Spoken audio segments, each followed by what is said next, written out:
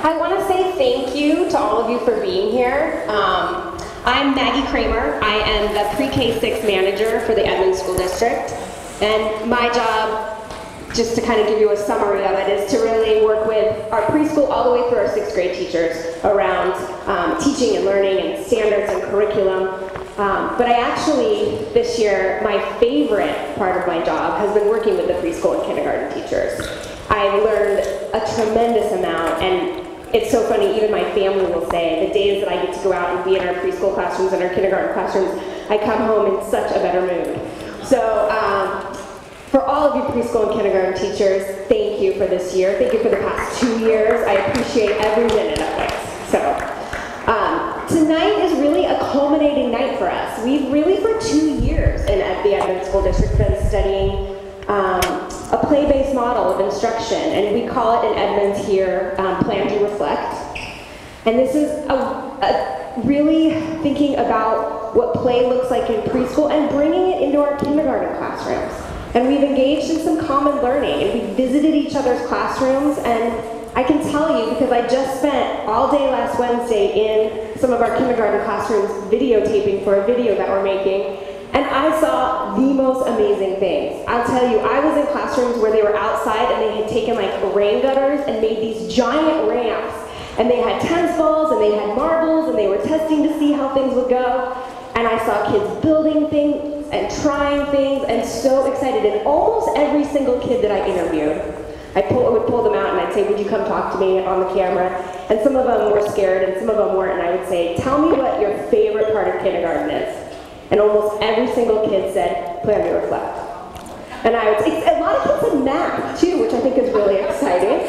But a lot of them said Plan, Do, Reflect. And they said they liked playing. They liked creating things. They liked trying things. And I think that's really powerful. And I think it shows all the work that's been happening in our classrooms across the district. Tonight, we've invited parents as well. And I know May is crazy. My husband, who's an elementary school principal, calls May mayhem, because every single night you have something.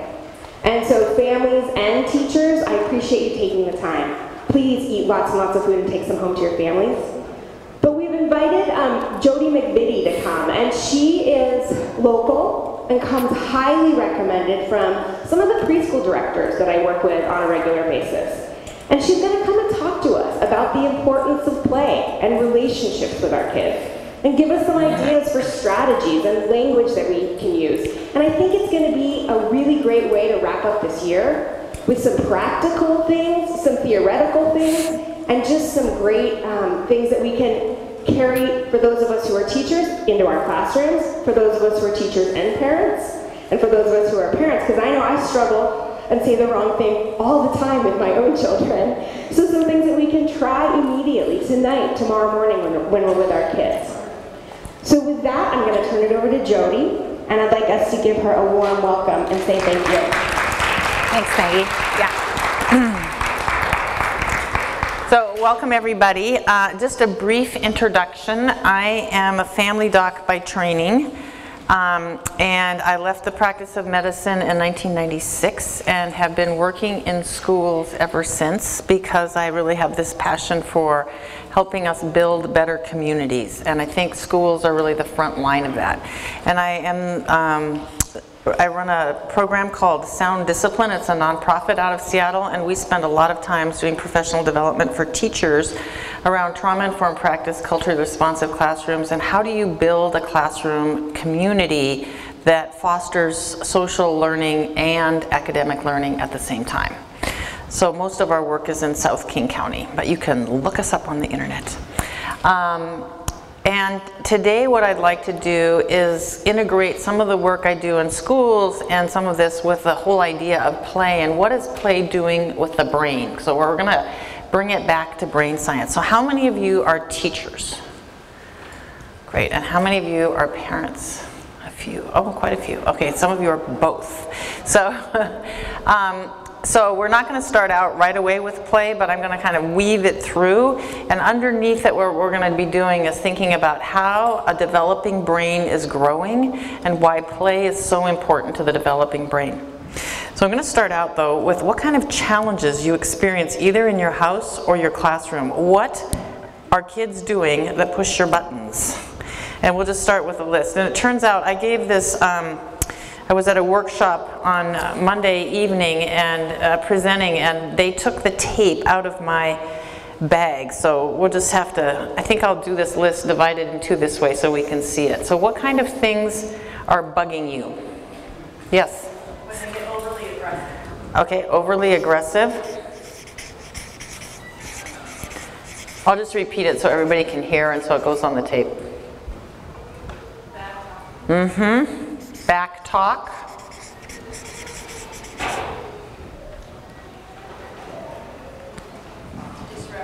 Disruption. Crying. When they take all the materials and just dump it all into a big pile and then don't know what to do with it or how to clean Oh, it. so they just kind of impulsively pull everything together. And just dump it in a giant pile. Okay, so can I just put materials in giant pile? Yes.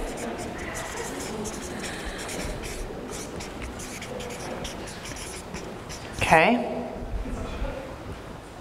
Anything else? Yeah. When they shut down. Mm-hmm. Shutting down.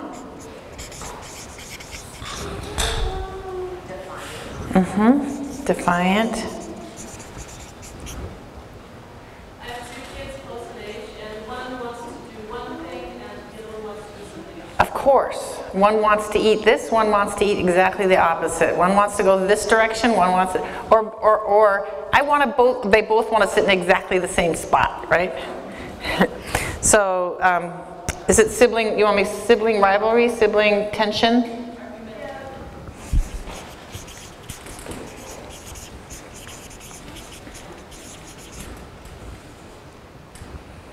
Helen. I've been doing this for a while, and it seems like the children are getting in our classrooms now, and probably everywhere else, they're emotionally overwhelmed. Mm-hmm. More stressed than usual, than before. Mm-hmm. We see that too. You're not alone. Always setting boundaries. Mm-hmm. That's their job though, you know. They're testing boundaries. Any whining? Uh-huh. Just destructive. Mm-hmm. Are you getting the idea here? There's a long list. A couple more. Manipulative.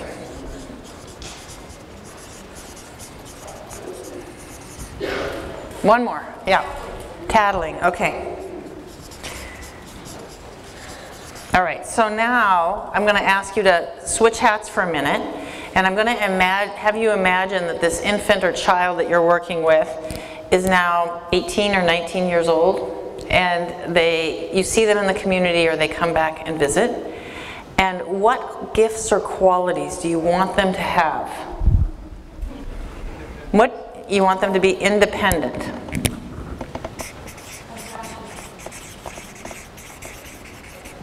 Compassionate.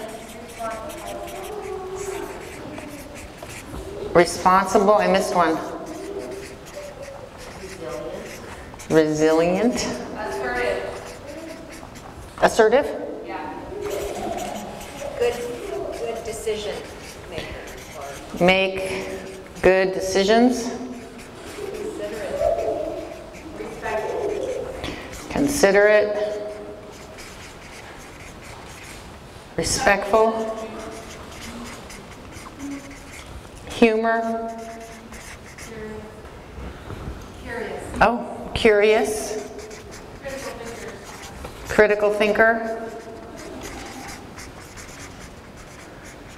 Maybe able to have friendships, so some friendship skills.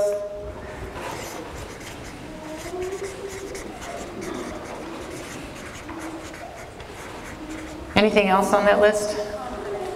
Confident. Maybe patient.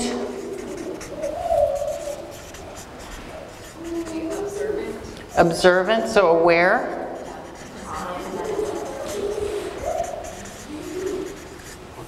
Strong self-esteem.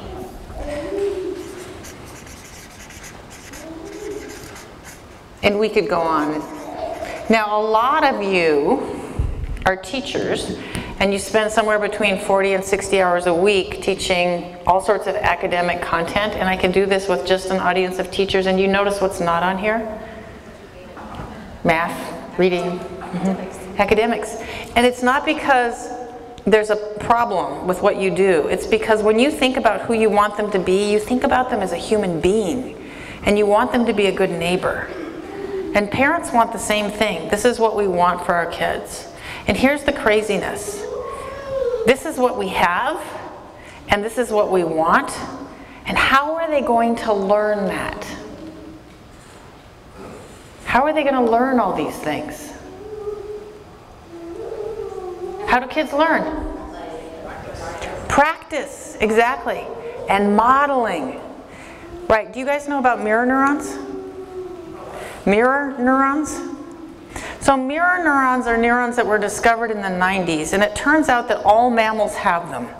And when we see someone making an intentional action, our brain gets wired to do the same thing, and we can play with them. So if everybody take a deep breath and put your shoulders back, put your eyes on me, and you're going to do what I say, and you're going to take your thumb and your finger and make a circle, and then you're going to put it on your chin. And many of you have it on your cheek. And the reason you have it on your cheek is because you saw me do it, and your mirror neurons just did it. So a lot of the things we do, it's how human beings, it's how mammals learn very quickly. And we adapt really quickly. So if you yawn, or you see someone yawning, you'll notice that your body kind of wants to yawn. You can take a newborn baby, 40 minutes old, and stick your tongue out 3 times, and the baby will stick his or her tongue out. We are born, at birth, we are wired to copy. And the interesting thing is that we're wired to copy emotionally as well as we're wired to copy physically.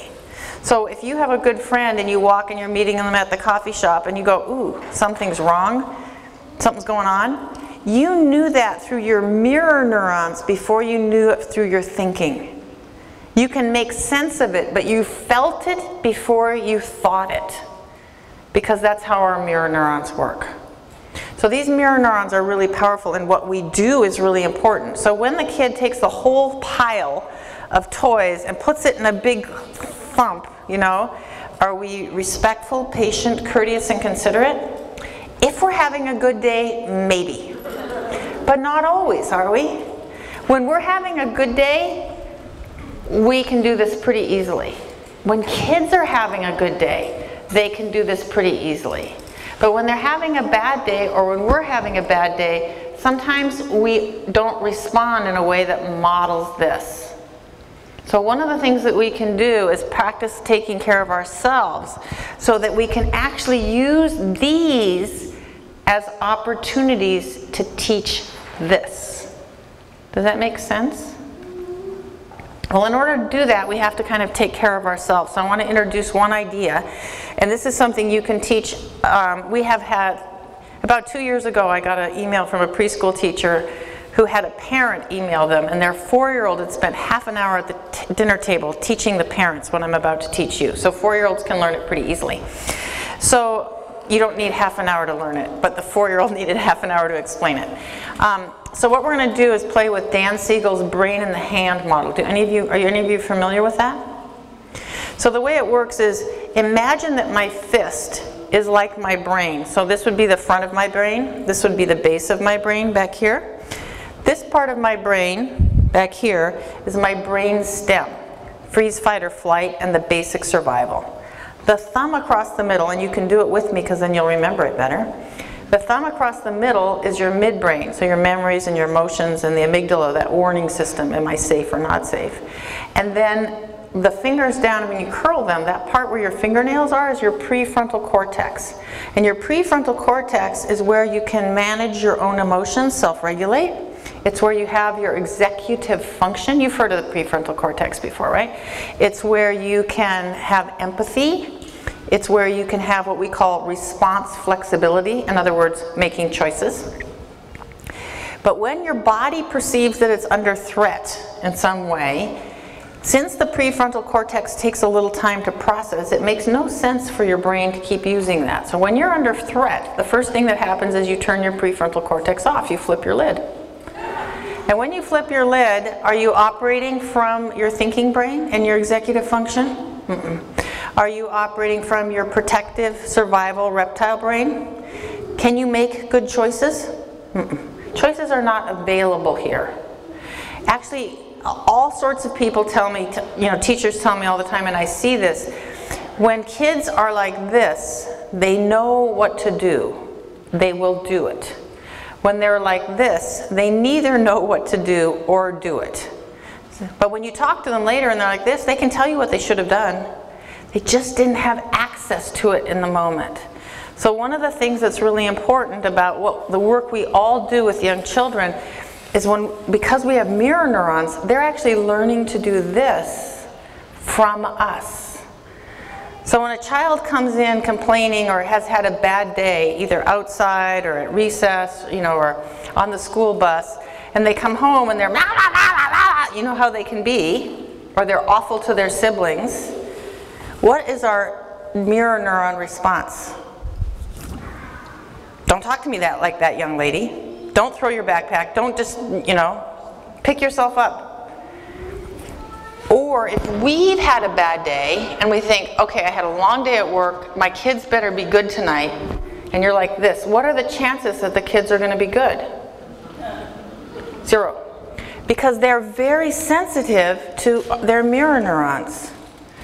But the thing is that they work both ways. So if you have a child who comes to you like this, and you have a moment and you go, ooh, kid has a flipped lid, that's probably enough for you to calm down, to not join in. And when you're like this, and the kid's like this, what's going to happen to the child's brain?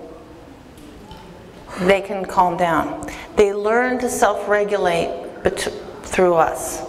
So there's lots of other things that kids do to learn to self-regulate. And we can think about their stress level and our stress level. In the morning, if things have gone relatively smoothly, stress levels are lower.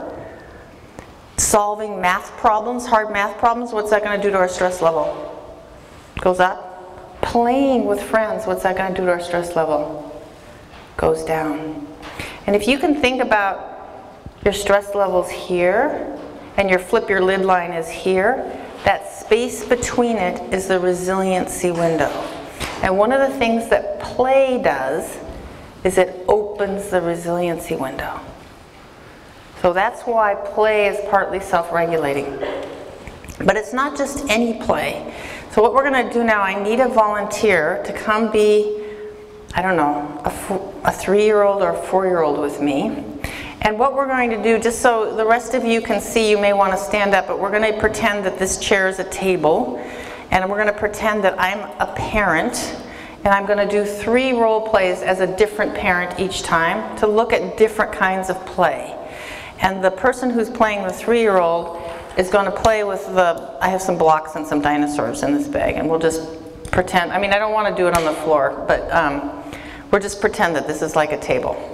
So who'd be willing to come play with me? It won't take very long. Come on up.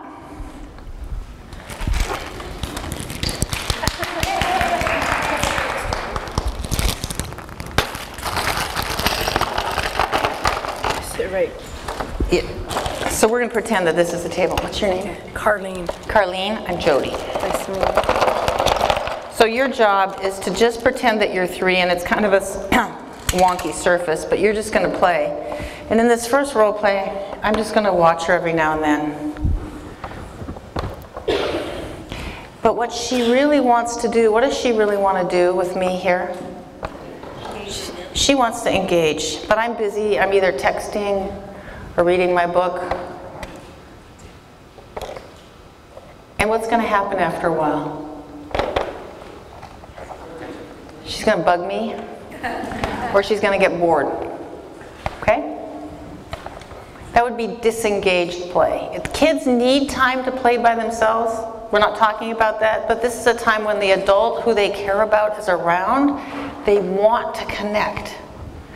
Okay, so here we're going to do scene 2. Okay, you can keep playing. Oh, but I think the block should go over here, don't you think? Let's make a door for this dinosaur. Don't you think? Maybe we'll make it, no, I think this one should go here, don't you think? Okay, so what just happened? I took over. You will see interactions. How many of you have seen adult-child interactions like that? Okay? It happens all the time, and it doesn't happen because I'm not a caring adult. We do it inadvertently, and no one does one or the other. But we often, because we want to teach, oh, can't you see how the ball rolls, and can't you see this, and we engage. Who led that discussion?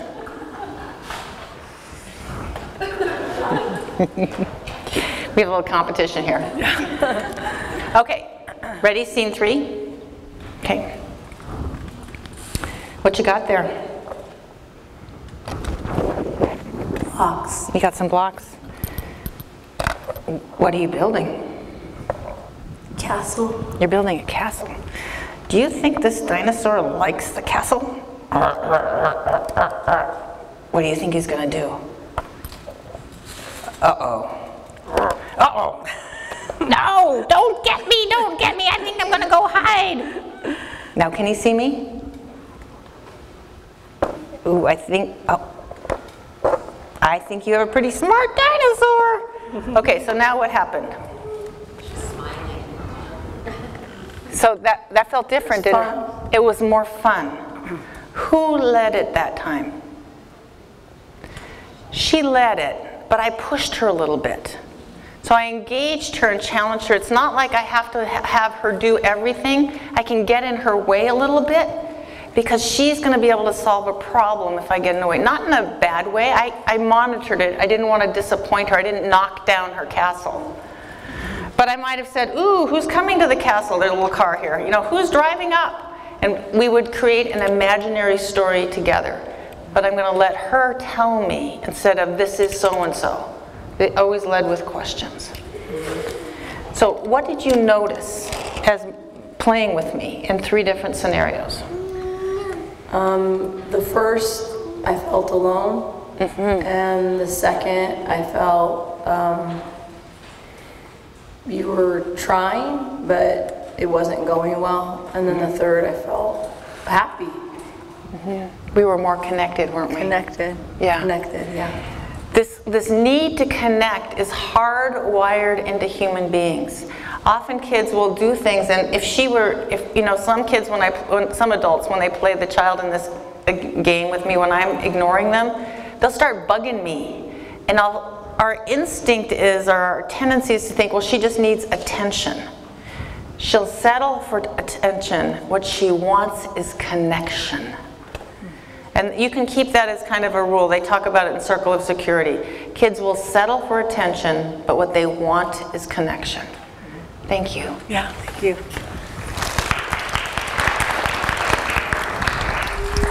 So what we're going to do tonight is talk about how connection by itself is a form of play. It can be a form of play. And to help you kind of be aware of who's leading the connection. And when kids are doing their, how do you call it, their something to reflect? Plan to reflect. Who's leading that? The kids are, aren't they? They're interacting and they're creating connections, and then they're also doing some metacognitive thinking about it. And that's what's really growing their brain. So they're learning some academic skills of reflection, but they're doing it in a playful way. Okay, so we're going to do a little theory, and then we're going to talk a little bit more about connection. So the work I do in schools and with families is, and I just want to pause for a second and just say, you know, I do this work a lot. We are all human beings. We are in this together. I don't really see myself as an expert. I make lots of mistakes all the time too. And my oldest is now about to have a baby, so it's been a while since I had a little one at home. But when she was 10 years old, we had one of those days that you probably had that didn't go very well. It was one of those afternoons where she was upset and I was upset. She slammed her door and I slammed my door. And then after a few minutes, I heard this little paper come under the door. And it was a parent report card. And it included things like, makes good smoothies, F-. Takes care of, what were the little mini pets called that you had to poke, babysit? Yeah, something like that. Takes care of those, F-. You know, neglection of eldest daughter, A+. And I was a parent educator at the time, right? This mother has much room for improvement. She should not be teaching parenting classes. So we all have these moments, and the goal here is not to be a perfect teacher or to be a perfect parent, but to be authentic and to know how to repair our mistakes.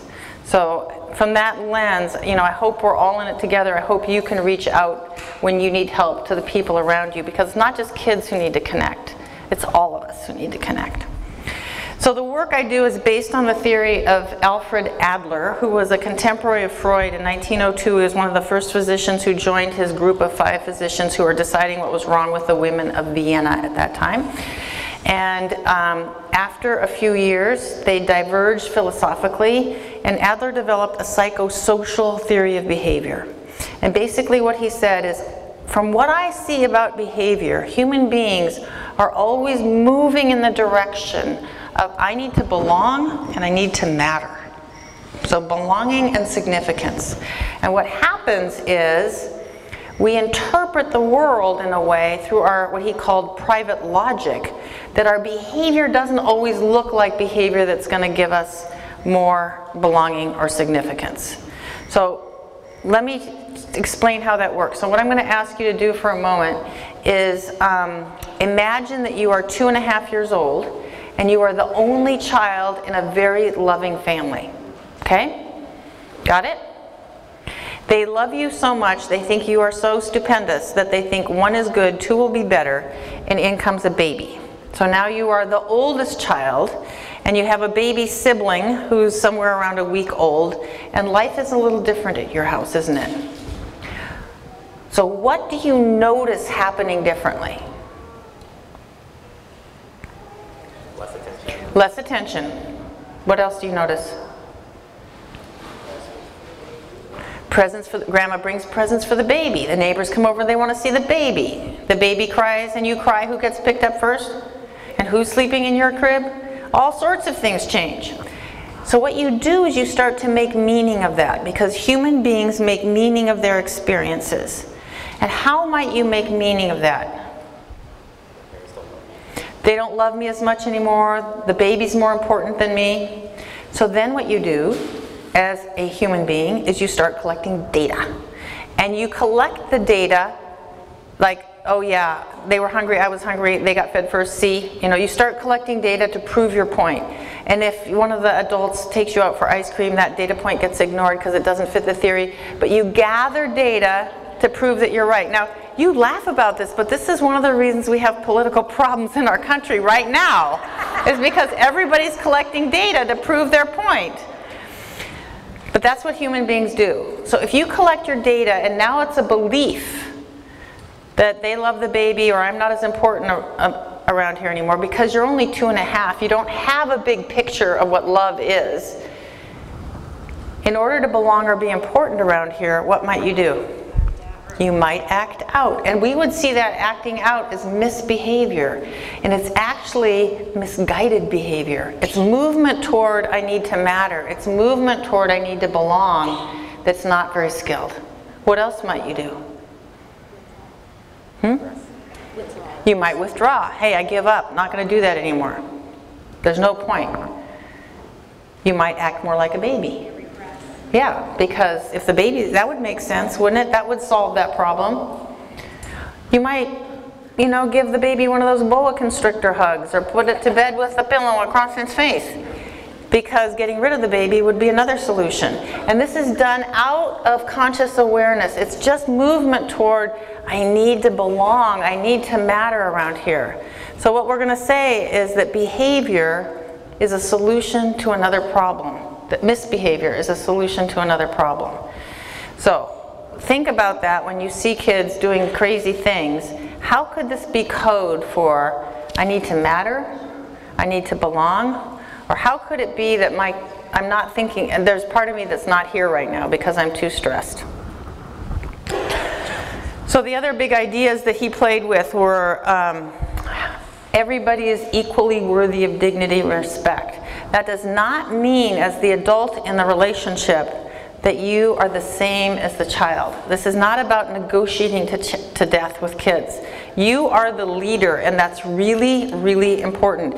As a parent or as a teacher, it is not your job to keep the children happy. If that were your job, they will begin to believe that I'm loved when I get my way, and that is really a problem. Your job is to be who you are and to be kind and firm at the same time. So we're going to play with that a little bit.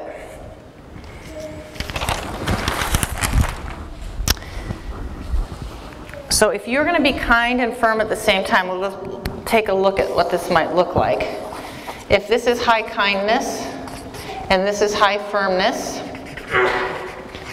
high kind and firm at the same time would look like that. What would mostly kind but not very firm look like? Chaos. It might look like chaos. What would we call it? Permissive. It might have a lot of freedom. It might be kind of wild. All sorts of fun things. How about firmness without much kindness? What would that look like? Authoritarian, right? Might look like more my way or the highway. This is not about love. This is just about style.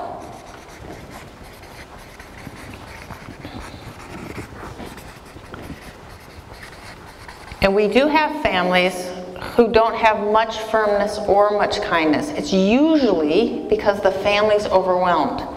Imagine that there's a divorce going on. Imagine that grandma moved in and is dying of cancer. Imagine that there's homelessness. Imagine there's so much going on for the adults that they can't connect with their child.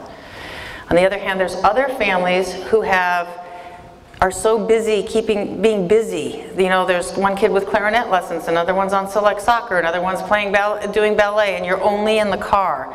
So there's not much time to connect. So we're going to call that neglect. It's not intentional, and there's no negative intention or not lack of love. It's just the situation has made it hard for there to be good connection. Now if we go back up here, oh actually before we do that, many adults want children to like them. So let's start here. Until what happens? It gets chaotic and they can't stand the kids. And then they do this, and then they can't stand them, and then they do this. So sometimes when we're trying to balance kindness and firmness at the same time, we end up going back and forth and feeling like a teeter-totter, a little out of control. And so what we're going to play with tonight is how do we do kindness and firmness at the same time? And what's tricky about that is that in our culture, kindness is often niceness. And firmness is a little bit on the mean side. And so they don't fit together. So what I'm going to invite you to think about is this is less about kindness and more about connection. And this becomes connect before correct. So let's talk about what that would look like. What would connect before correct look like? Give me an example of a behavior that happened today or yesterday that kind of bugged you. Yeah? I don't want to brush my teeth. I don't want to brush my teeth. Okay, so how old? 4? 6, okay, that's fine. So 6 years old, I don't want to brush my teeth. So what would connecting look like? And what you're going to do is think about what's going on here for your child. So what's connect? How could you connect to that? Maybe ask her a question, like, why don't you want to brush your teeth? So connect first. So see her. I get it. You'd really rather leave this step out tonight. You know, just connect, just acknowledge it. We're scared to do that because we're afraid it'll be more real. Okay? You would rather just skip this step tonight. Done. And we brush our teeth every night. And you get to be firm in that. That's the difference. Not trying to solve, not trying to, be nicey-nicey, not trying to fit why, and you'll be on a long story. The truth is, that in these bedtime routines and the morning routines, the adults are often stressed. Let's get out of the house in the morning, or it's time for you to go to bed because I'm like this, right? And we want them to hurry along. And what happens when we want them to hurry along? Right, they feel like they're roll-on luggage. And when they're roll-on luggage and they want to connect with us, the only thing they know how to do is put on the brakes. Because then you stop and turn around, and then you're connected. Does that make sense? So the whole idea is, how can I make sure that I connect so that they can slow down and be with them because they need you? The compliment in this is that when a child slows down because they want to connect with you, you know what it means? It means they love you. That's a good news. So it's not a bad thing. It's a nuisance at night, but make time for connection in the morning and at night. And it can be playful connection. It could be brushing your teeth together. Hey, let's do it together. I wonder if we can sing happy birthday or, whatever song you want to sing while we're brushing our teeth, and then clean the mirror off. Whatever it is. But play with it. But you don't need to bribe with playfulness. It has to come from here. It's not like I'm manipulating with playfulness. Can I make it fun for you so you'll do it? No, this isn't much fun. How can we make it a little more fun tonight? Because then we can snuggle in bed, or whatever you're going to do. Is this making sense? Connect first. All right. So everybody, what we're going to do now is we're going to play with that, just so I don't talk too long here. I think we've got time for this. We're going to play with that in your body. And I need a volunteer to push on me. And it's not hard work. Come on up. And what's your name? Jimmy. Jim. Yep. Jimmy? Yep. Jim. Jimmy. Either is good. Okay. So I'm going to model what I'm going to do. You're going to push on me about like that. Okay. Nice and steady and just a push. Now, if I were to be, I'm going to play with the different bodies here. If I were to be, well, actually, you guess. He's going to push? What style is that? Your style? Now, he pushed and I moved, permissive, right? Okay. He's going to push again. I'm going to get really stiff. He pushes and I resist. And what style is that? Authoritarian. Okay, go ahead and push. Right. And we rarely do that on purpose. The most common place I see it in the classroom, legitimately, is a teacher's doing something and there's 5 kids. No, I want you. And the teacher goes, I can't do it right now. Instead of, I see you and you need to wait. Jonathan, wait. I'll come to you when you're ready. So that little micro minute of I see you first is really important. It feels weird, doesn't it? Yes, it does. Yeah. All right, so the last thing you're going to do, and you can do these in order, is something I call think tree. So this is the connect with yourself before correct. And you're going to pretend that you're like a tree and you have deep, deep roots. So you feel your feet down deep into the ground. And the trunk of the tree is where you hold your values. This is why you're a teacher, why you like to be a parent. And then you're going to grow like a tree. And you're going to reach up. So a deep breath in. And then breathe it out through your legs and in and feel tall. And let yourself kind of settle into that place. And you don't have to be protective. He's going to push, and I showed him not to push too hard or too fast. But when he pushes on me this time, go ahead. Wait, not quite so hard. I'm not ready for that. Okay, try again. I want to practice. I'm learning. Not quite so. Just keep it. I want you to push like that and just keep the pressure on. Got it. Okay? So I can just sit here and I hardly move at all. And when he keeps pushing, I actually get stronger, but I'm not pushing back against him in the same way. Can you tell the difference by looking? So practice that. If your partner pushes too hard, tell him to back off. You're learning how to do this, okay? But get the feeling of what it feels like to be really tall and stay in who you are, because that's what your students and what your children want.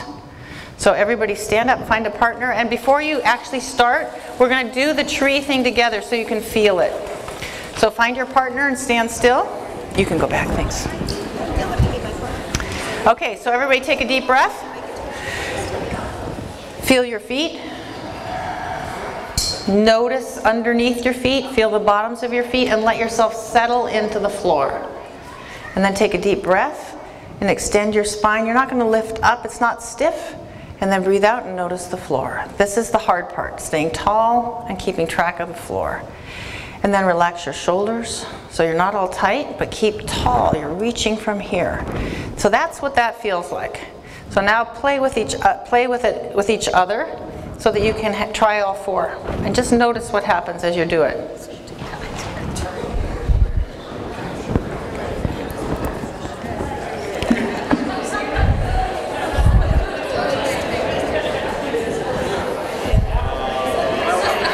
That was permissive. And then really put your feet close together and get really rigid. Yeah, here you go. Uh-huh. That's red Ted. Uh-huh. Okay. That's authoritarian. Right? Okay. Okay. Weird, isn't it? Yeah. See ya. Okay, now really stay in yourself. Uh-huh. And reach up a little bit there. Okay, now try. Can you feel the difference? Yeah. And she can feel the difference too. Even though the position might be the same, the energy is different, isn't it? So play with it again.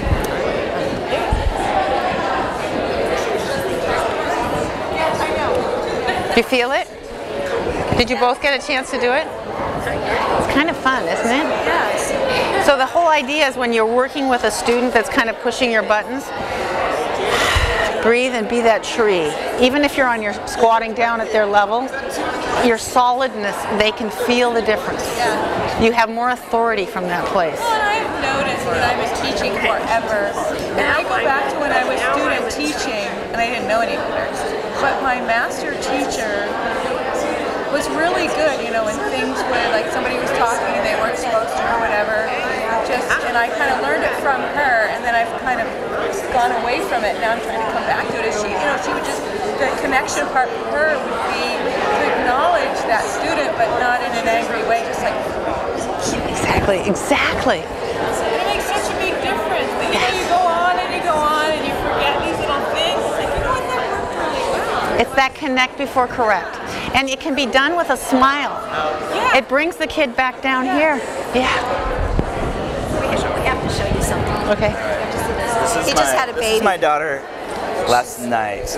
She's 4, and he has a, how old is I have a 4-week-old. So this is the 4-year-old. Trying to be the baby in the sink. My wife said that. I love it. So now you understand why. Yes, I was making a lot of connections. Yeah. All right, when you're done, have a seat. There's no rush.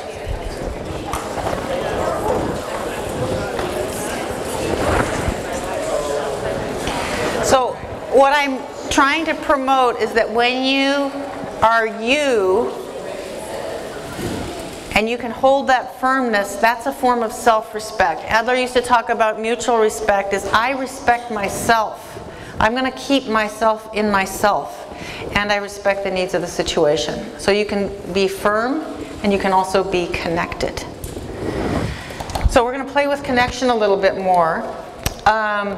What I'd like you to do is spend a minute thinking about someone in your childhood who you knew, loved you, cared about you, or to whom you were really important. So an adult in your childhood, kind of picture that adult. And what I'd like you to do is think about what that adult said or did that conveyed the message that you were cared for or loved. So what was it that they said or did? So we'll write some of those down.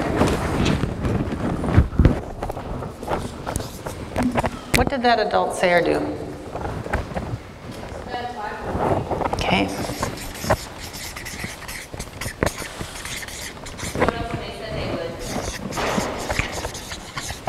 So they kept their promise.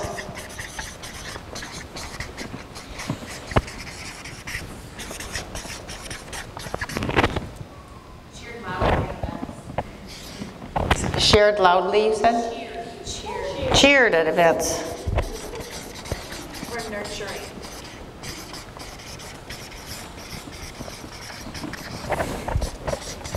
Nurturing.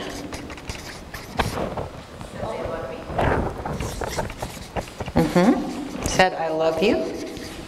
Always asked how the school day was. Asked, how was your day? And I'm guessing they also listened to the response, right?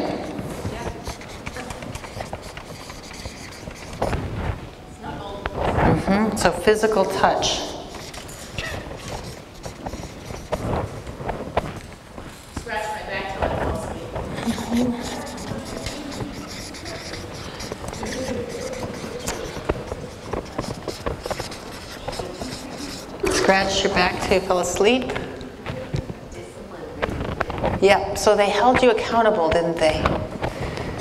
That firmness piece really comes across. I care about you enough that I'm gonna set a limit here. You bet. Sometimes we notice that people like that, when you walk into the room, what happens to their eyes? They light up a little bit. They are glad to see you, right? And all of this we call encouragement. And the word encouragement, you can see that there's another word inside there, right?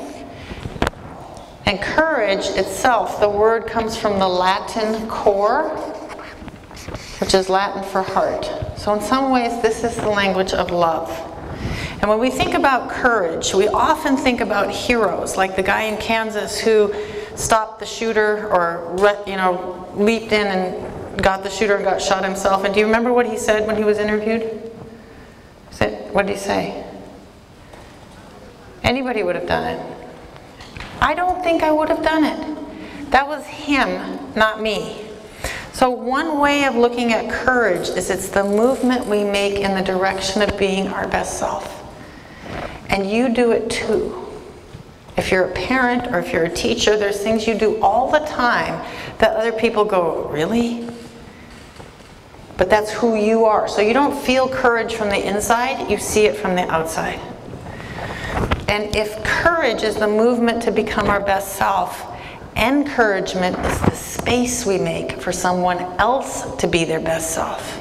And you do that all the time too. Because you're doing this all the time with your children, aren't you? You're listening to them, you're holding them accountable. So it's a different way of thinking about encouragement. It's not rah, rah, rah, you can do it. It's who are you? I see you. I recognize you. I actually see you that you're better than you think you are, which is pretty common. Any questions about that concept of encouragement? Okay, so we're going to play with it again. And now I need someone to sit, and I need two people. I'm trying to decide if I'm going to do this in the school version or the family version. I think I'm going to do the family version right now. So I need two people to sit in this chair, and you're going to be siblings. And I'm going to give you, your job will be just to listen to statements that I give you, and then we'll talk about it afterwards. 2 volunteers. I don't bite.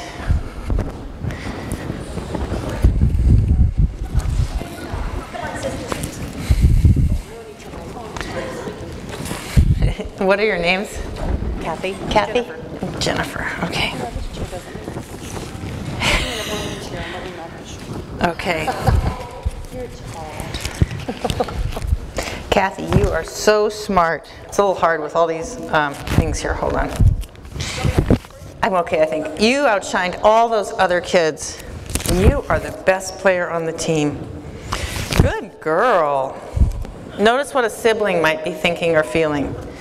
I am so proud of you. I wish your sister could be like you. Now, we don't usually say that, but we often, at school especially, we might say something like, look how Kathy's sitting. Kathy has her papers out. And that's the same as I wish you could be, the others could be like you. Your painting is beautiful. You know how to please me 100%. You do it just like I told you.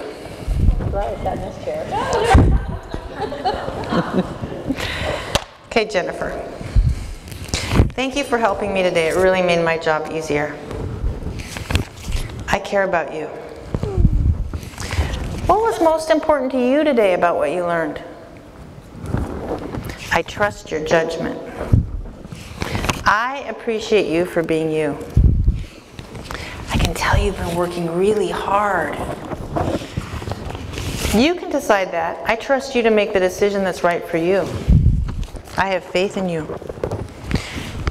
It took courage to stand up for yourself like that. Can you tell me more about your painting? Look how much you've learned since 2 months ago.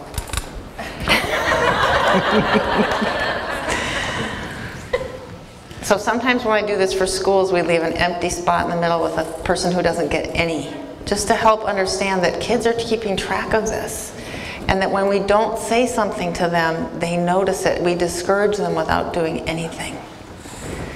But what did you guys notice? Either one can talk, it doesn't matter. I mean, you know, you just want to sit up taller. You just take it in, and you actually become what, well, I'm not from believer, you become what's spoken. Okay. You know, you become what's spoken to you. I kind of agree, you know, when she was giving Kathy all of the cards, I was like, well, hey, what about me? And then I was getting mine, and I started feeling pretty good. So do you want to trade with Kathy? Did you like hers better? No, I liked mine better. How come? I don't know, I felt like you were more vested in what I was doing. Right. It's You interesting. were connecting with me. There was a little more connection here. I noticed that. I did, I noticed that. You did. You kind of wish you had hers, huh? I just thought, you know, you got down in her face a little bit more than mine. More than that, the comments were also different. And they were different. Mine were more general. You got really specific with her. Hers were specific, but more than that, these were a little judgmental. This was good job. I'm patting her on the head. This is not equal dignity and respect. I'm manipulating her a little bit, aren't I?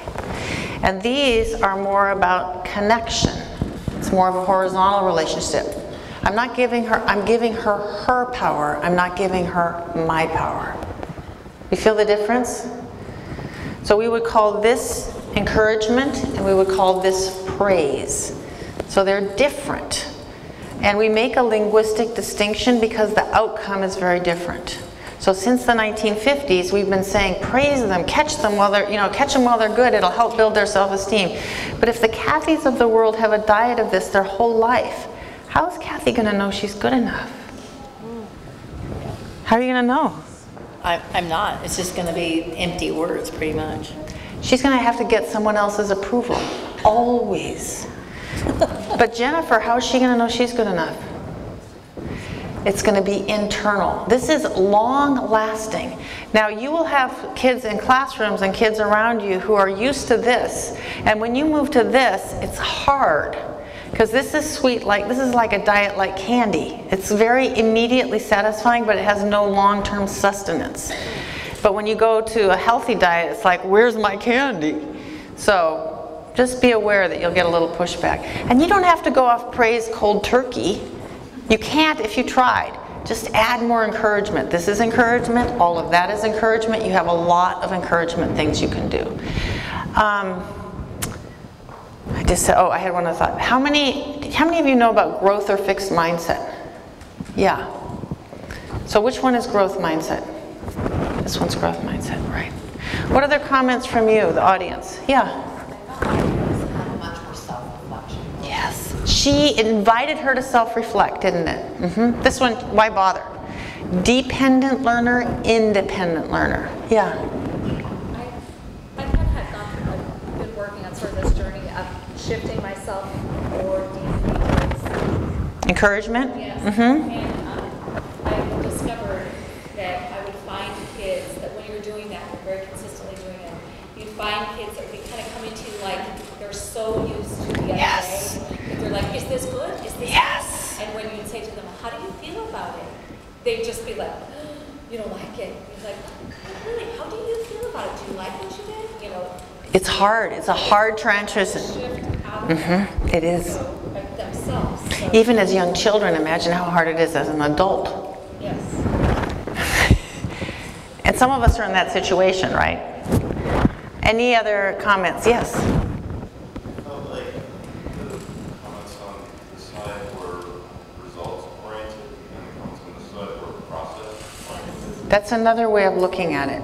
And the challenge is that the results here are actually externally motivated, so there's no internal motor around them. Short term. Any other questions about that? Okay, thank you. So we're going to actually, because what we know about this, and you'll notice we're playing with ideas. Do you see what we're doing? Because when we play with them, they become more real. When you can see it and feel it, it makes more sense. And that's why kids need to play. They need to make mistakes. They need to fix their mistakes. They need to learn to take risks and be resilient and come out of them. Because then it really, our head can understand things, but it's really, we do things differently when we get it here. And that's what play does. So what I'm going to have you do is find a partner, and if you came with a partner, that would be a good person to do this with. And what you're going to do is you're going to give each other 2 descriptive encouragements. And it sounds like this: I noticed, and here's the catch. It doesn't need to be pretty, pink, and positive. It can be, I noticed that you've had a long day. You're looking a little tired. That's just an I see you. It's not a criticism. It could be, I noticed that you had 4 cookies today. No judgment. It doesn't have a good, better, best. I noticed you made your bed this morning, but not you made your bed well. It's just I noticed what you did. Okay? I noticed that you're pretty interested in what's going on. Just an I noticed. No good, better, best, and it doesn't have to be fancy. So give each other 2 I noticed statements. Find a partner. Maggie? Maggie? This is kind of what you had in mind? Yes. We're playing. Perfect.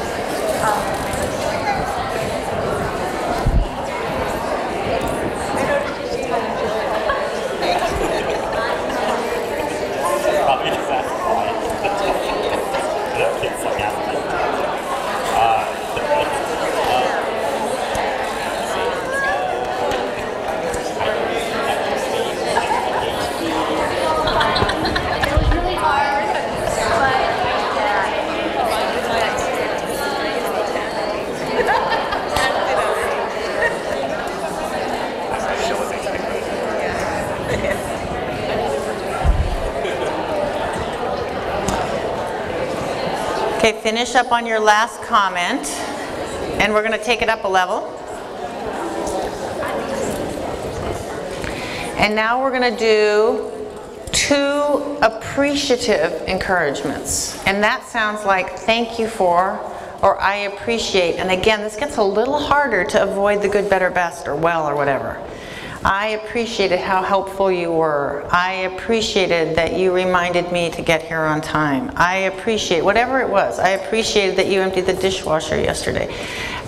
Again, without no big frilly stuff, just straight and simple. So 2 I appreciate statements.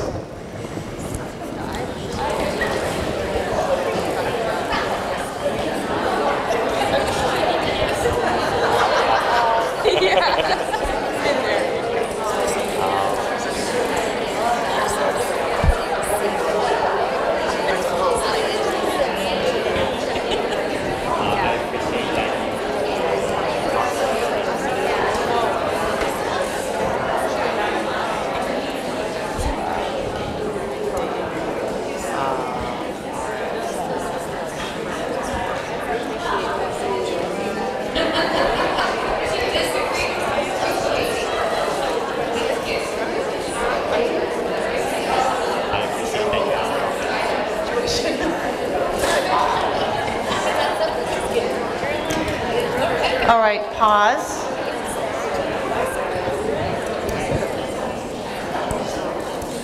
What are you noticing happening when you do this little role play with each other? what happens?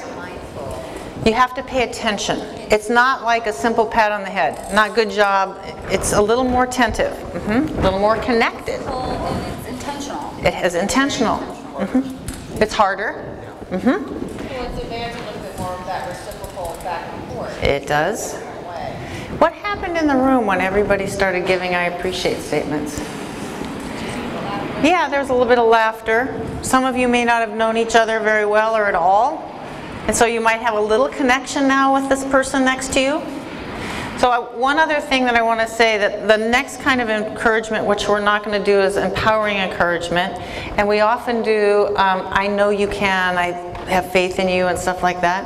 And the challenge with that, in particular for kids who've had adverse experiences, is that they have very sensitive BS meters. So as soon as you say, I know you can, they're not listening anymore because it can't be true. So if you are going to do that, be very careful and use your evidence first. I saw how persistent you were on the monkey bars. With persistence like that, you can.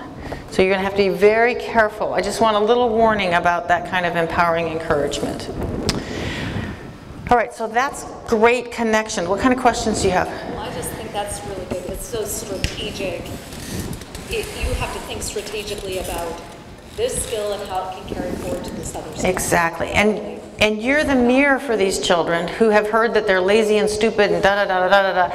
And you can say, you know, when you were sitting next to Jimmy and helping, I saw how kind you were. With kindness like that, or how patient you were, or how sensitive you were. Things that they don't necessarily see for themselves. And they may go, you know, but you're using your evidence. And that helps kids see themselves in a different light. Now, if you happen to be in a school that does a lot of PBIS and you end up with sort of these tickets that go, we would view those tickets as praise, and they're very easy to turn into encouragement. Just turn them into I notice statements. I notice blah, blah, blah. And then instead of making it a prize or a competition, give them a little book to keep them in so that they have a record of what they have, so that when they're having one of those days, you could say, how about looking at the book that you have of all the things you've done this year, that people have noticed you. Because what we're trying to do is build their internal reservoir, their resilience, and this is a way that they can use it. It's just a really useful tool. Okay, so just a little way to bridge the gap there. Okay, so we talked a lot about connection, and we're going to talk a little bit about firmness. And I'm going to do this, I want to pay attention, because if you do connection without firmness, you're in trouble.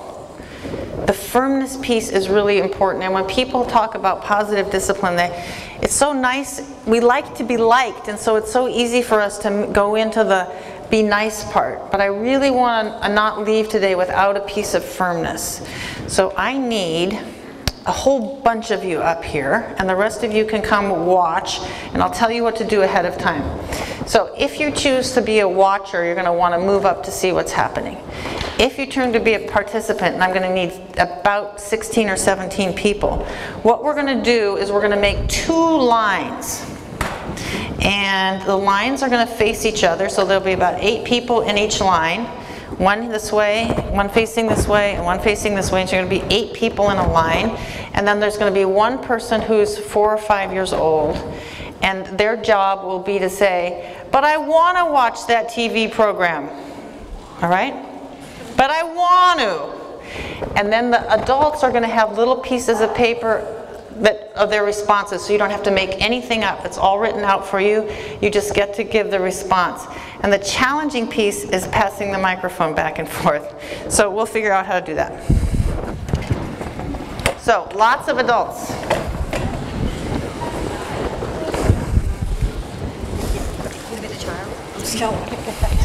You guys are, pass those down, blue. You guys get the white ones. You can scoot this way a little bit.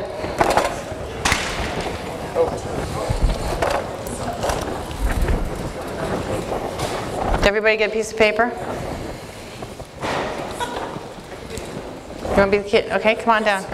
So we need at least 1 or 2 more people on the blue line here, and 1 more on the white line. Yeah. No, you stay over there on the white side. Sir? Okay. One more person at least. I noticed you were very firm. Directive, yeah. Okay. So you got the picture of what you're going to do? I want to watch TV. You want to watch TV, and you don't have to be really creative about it. You can just say, I want to watch my program, and then just listen to the response. And as you do that, notice sort of what's going on. Just notice, okay? And you're going to go back, kind of back and forth like a zipper, okay? So go start in either way. I want to watch that show. I want to watch that show. I want to watch that show. The answer is no. It's okay to be upset or feel disappointed. First part. Oh, honey, I know you love the show. Okay, I'll make an exception today. Yeah. Okay, but remember to say, I want to watch the show. I want to watch that show.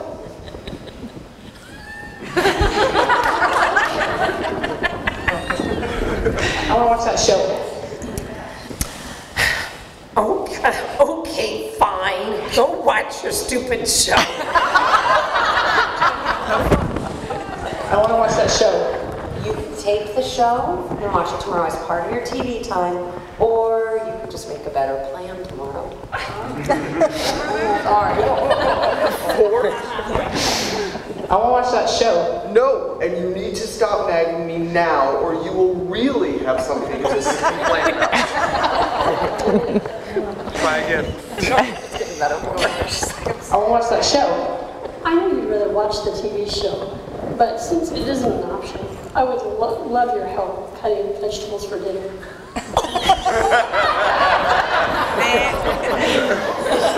I want to watch that show. Well, okay, just this once, but tomorrow you have to plan better. I want to watch that show. That's our rule about the TV. Great answer, actually. I know. I want to watch that show.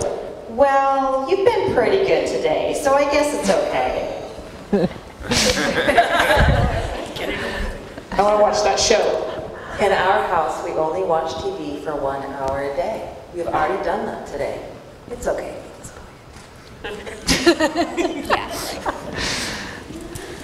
I want to watch that show. No, you know better. If you're going to pout about it, you can just go to your room. I want to watch that show.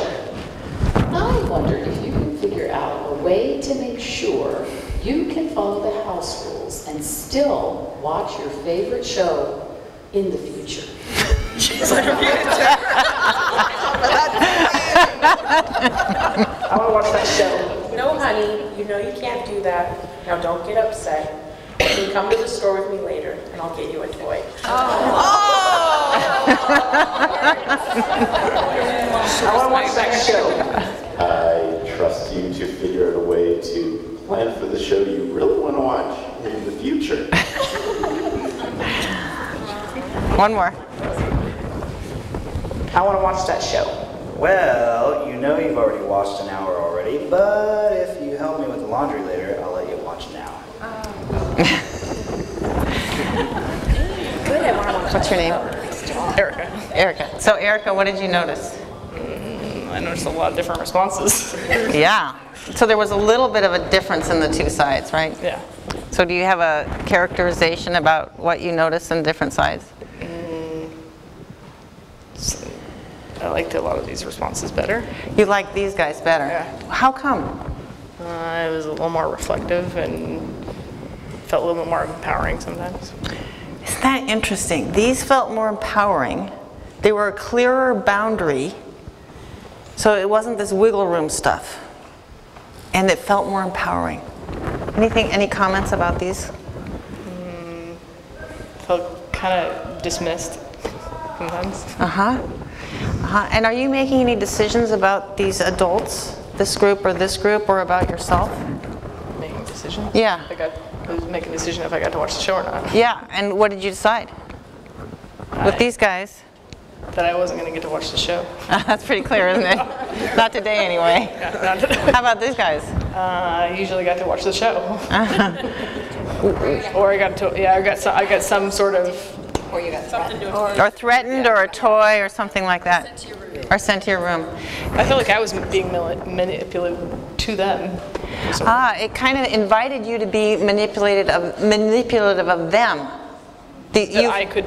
You could manipulate. I could play them. I feel like I was, I can play them. Mm-hmm. Or I was getting a lot of pushback. So what did the adults notice? Any comments? They were authoritarian and permissive. Either one, sort of. And these guys? Firm and connected, very clear. The last one was BS.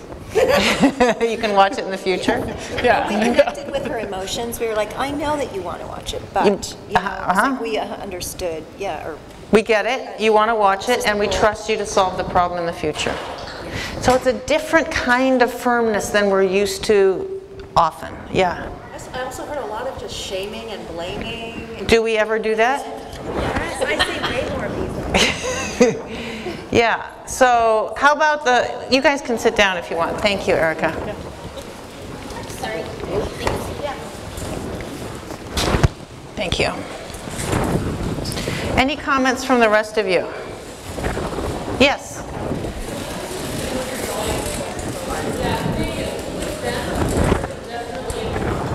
In this one, they were definitely in charge. At the same time, they were very respectful and full of dignity. They were in charge, but it was still connected.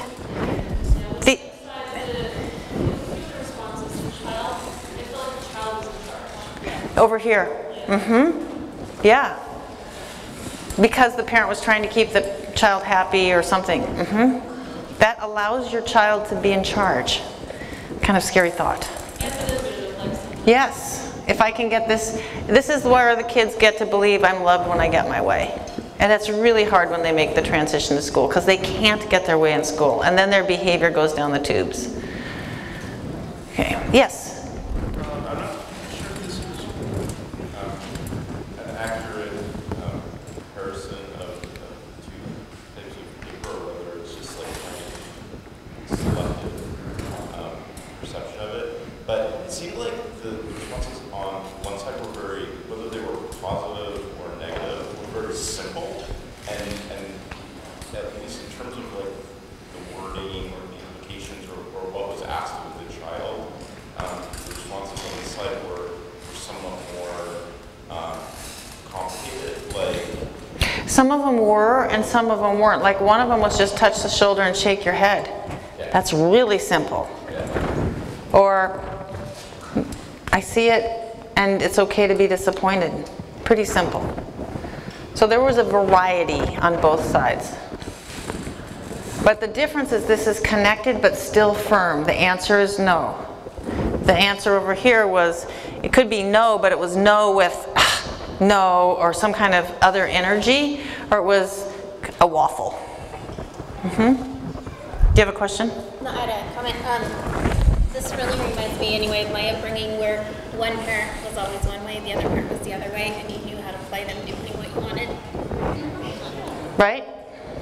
So the interesting thing, sometimes people ask me, well, what if one parent's permissive and you know, what if my partner's permissive and he or she isn't going to change?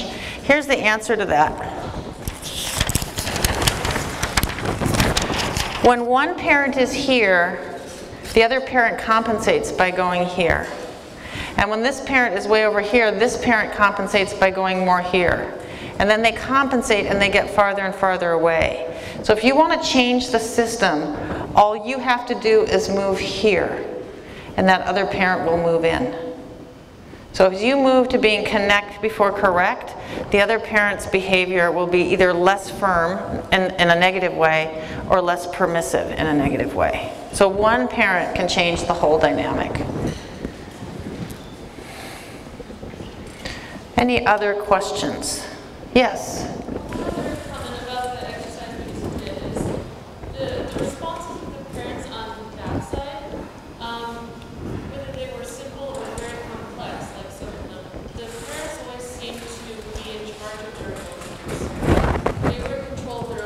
They were like this, weren't they? Sometimes.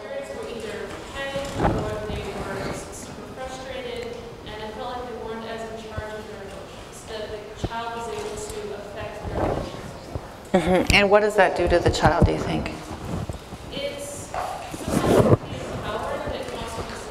Yes. It's confusing and a little scary. So our job as adults is to really hold on to that. And it's hard. And you will not be perfect. So one other big idea is that in this work that we do, one of the big ideas is that mistakes are always opportunities to learn. And we have learned over time that when someone makes a mistake, we teach them by hurting them. It's interesting that we have a sense that if someone does something wrong, we have to have a consequence. We have to have an impact so that they will get it. And the craziness about that is we are implying that in order to do better, they have to feel worse first. And especially for people who've had adverse experiences in their childhood, that actually makes their resiliency window smaller. You don't need to feel bad in order to do better. You need to be seen and heard and have another opportunity to solve the problem. The children we work with, they know when they make a mistake. They already feel bad. In fact, they feel bad enough, they have trouble disconnecting from I am bad versus I feel bad. And so that sense of I am bad is a sense of shame that they carry with them. So when we teach them about the brain and the hand, and we teach them that people make mistakes, the question is, okay, you made a mistake, that wasn't okay to hit him. How are you going to make the repair? Safety first, and then how are you going to make the repair? That sense of, oh, you know, 3 + 4 is not 2.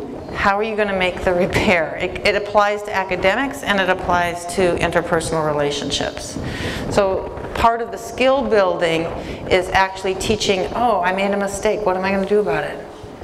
That sense of capability that comes from being able to fix your mistakes. And adults do that too. And one of my stories, my favorite stories from my own kids where they taught me this is we went to parenting class because when my oldest went to kindergarten, her behavior was awful. And I thought, oh no, she went to first grade. Kindergarten was fine. Then she went to school all day and it was like, she was awful at home. So we went to the school and basically said, what have you done to my child?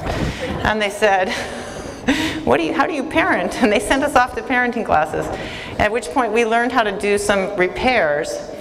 And you don't think your kids are learning it. And my middle child was 4, and we were doing a house remodel, and I had to go to this warehouse, this plumbing warehouse. And I had a 2-year-old on my hip and a 4-year-old, and so we go into this building that doesn't normally have clients or consumers because it's a warehouse, and my 4-year-old is like, there's all these gadgets on the wall. It was like magnetic attraction to the gadgets, and the woman in the store yelled at him and said, don't you touch that! And he turned around at me and he looked and he had tears in his eyes. He says, Mommy, we have to go. I'm thinking, I'm not done with my errand, I'm not ready to go, but we're gonna go. So we leave out of the store, we go out the door, and he says to me, you have to make her apologize. Now this is the first clue that I've gotten that he actually is resonating with the kind of work we're doing at home. And I'm thinking, I have to go make her apologize? And then it occurs to me, our parenting instructor said, if you don't know what to do, don't do anything, breathe. So I sat down with him, there's this big toilet full of flowers outside, and I said, I don't think I can make her apologize, but I'll go in with you if you want to ask for an apology. And I'm thinking, ha, got him. Wrong. He says, okay. So in we go, and this 4-year-old goes up to this woman who's just yelled at him and goes, you shouldn't have yelled at me, I'd like an apology. And I thought, and she goes, I'm really sorry. I was afraid you'd hurt yourself. And he looks at me and says, Mom, we can go now. And so then we leave again, and I'm sitting there kind of stunned because no way could I have done that as a 4-year-old. And he's sitting in his little seat, and I'm going, wow. He says, I don't want to talk about it. It was hilarious. It was just one of those humbling times when you go as a parent, you know, they're more capable than we think they are. But what we do really matters. And what we've been doing is modeling you know what, I yelled at you and I shouldn't have yelled at you and I'm sorry. And whatever, mistakes that we made, we just started modeling apologies and asking for apologies from the kids. And it never felt like it was sinking in, but there he was. So those are the kinds of things that help you connect with your kids and play with them. So I want to say one other thing, and that is, we as adults have our own history of how we connected with our own family. We have our own history of how we played or didn't have an opportunity to play with our own kids. So when I had kids, I struggled to play with them. They taught me to play. I never got really good at it, but they taught me. But I had to let myself be taught, because I wasn't a kid who got to play as a little person. So what I do know is that they're better at playing than I ever was. And I think they will be better with their kids than I ever was with my kids. But let your kids teach you to play. Have fun with them. Connect with them. Because they can teach you. They have it inherently. They long to connect. They long to play. And they'll do a better job than you will. But you'll have to turn your phone off, and you'll have to turn the TV off, and you'll have to do all that kind of stuff to do it. Because you can't connect with that thing in the middle. They need it, and their brains need it to grow. So with that, we have a few more minutes if there's questions, or we can have about 5 more minutes of conversation. I think that parents who have children, they're probably really close to being ready to have to go get them. Yeah. So I warned them, they're starting to clean up, but a couple more minutes, yeah, they probably need to go rescue the child care provider. Everyone's safe and happy. Yeah. Yeah. So I know the answer is not good to have as much play as possible, but what would you recommend in the course of a week? So as a parent, to kind of, making sure to set aside this time. The answer is as much as you can. One of the things that my kids also taught me was, like, I was a physician, I come home and it's like I gave at the office, right? I didn't have much. And then I'd try and make dinner, and they were like, So what I learned was, and what they taught me was, when I came home, the first thing I had to do was play with them. So we had a process where we made a snack so that we could just pull the snack out of the refrigerator, which gave us another 15 or 20 minutes, and we just played.